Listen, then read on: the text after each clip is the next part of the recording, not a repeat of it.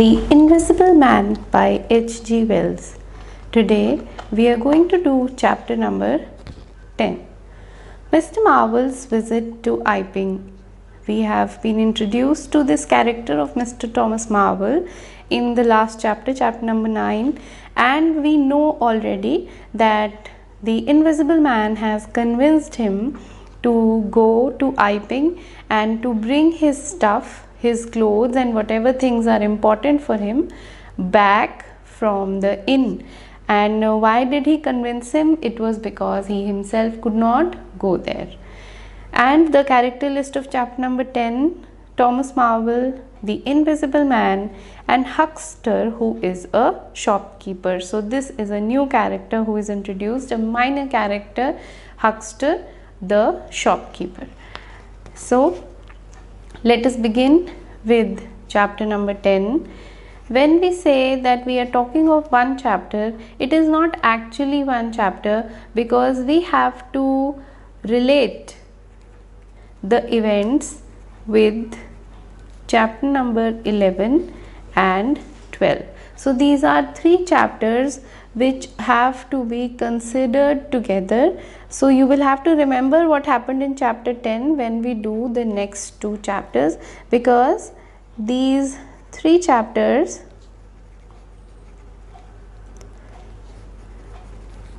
they are regarding one event, one single event.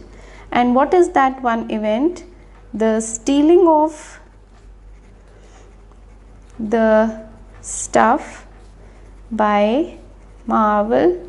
And what stuff is this? This is actually the books and the clothes that the Invisible Man needs. So Marvel does this, and he does this for the Invisible Man. And from where does he do this? He goes to the inn, the Coach and Horses inn, and he just brings those stuff and the events that follow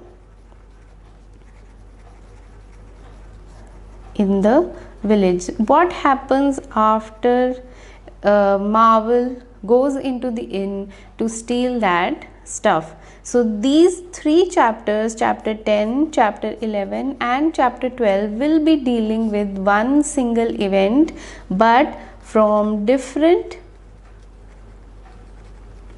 perspectives. Perspectives means from different points of view. So in this chapter we see that the Iping villagers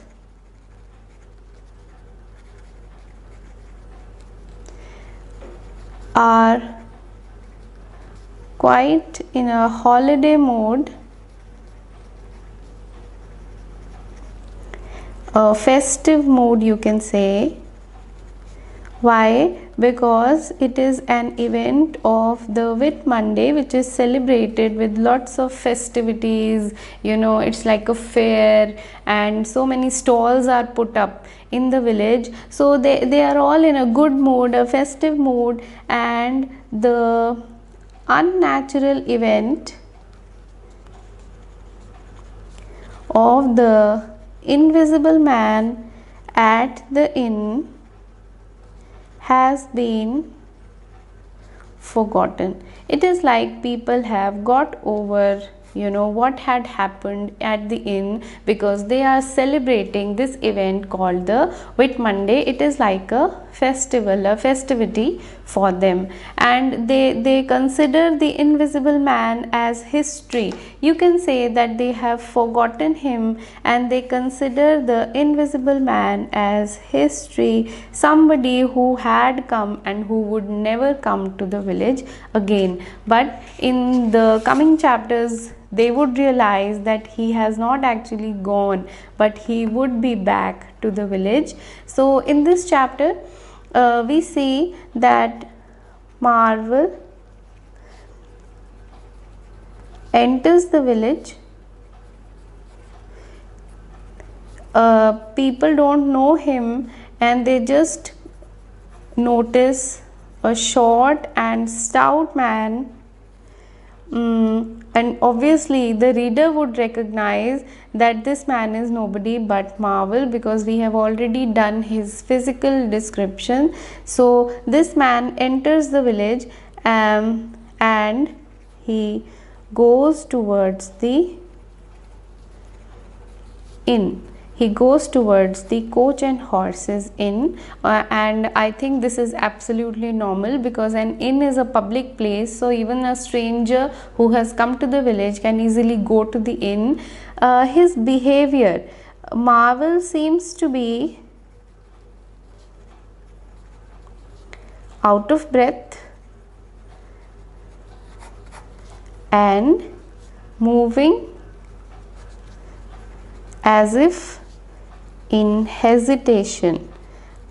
I think it is important to discuss these two things. When we say Marvel seems to be out of breath, what could be the reason? The reason could be his build. He is a short and fat man, and obviously if he is walking long distances, he is out of breath. And the second thing, the hesitation. What could be the reason for this hesitation? He does not seem to be very happy about coming to the village because of the task that he is about to do. He is actually going to an inn, and he is actually going to steal some stuff for a man who is invisible. So the task that he has been given, it makes him hesitate to go to this place. And from this hesitation, we also realize that he is not alone. People can see only one man, but we know that the invisible man is with him.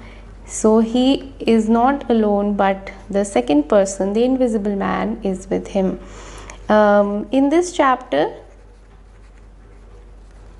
we see Marvel entering the inn through the eyes of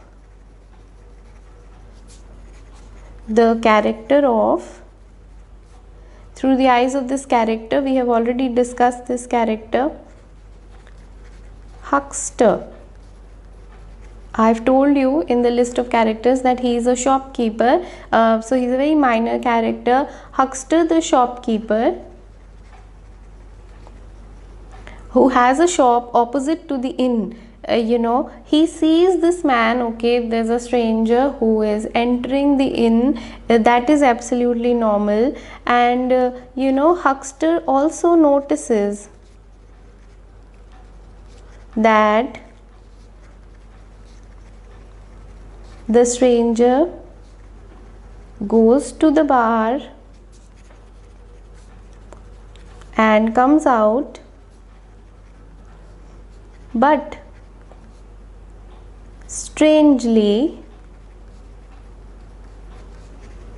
he then enters the parlor of the inn. So what is so strange about this? See, as I already told you, an inn is a public place, so it is not somebody's house, it is a public place, so a stranger also can go to the inn. There is nothing wrong with that. So when the stranger enters the bar is the public area, so that is perfectly normal. But when he comes out of the bar after having some drink or something to eat or whatever, what is strange is that he enters the parlor, and parlor is a private area. If you remember that the stranger used to stay most of the time in the parlor, and he used to conduct his experiments there. So parlor is a private area strictly for some guest who is living in the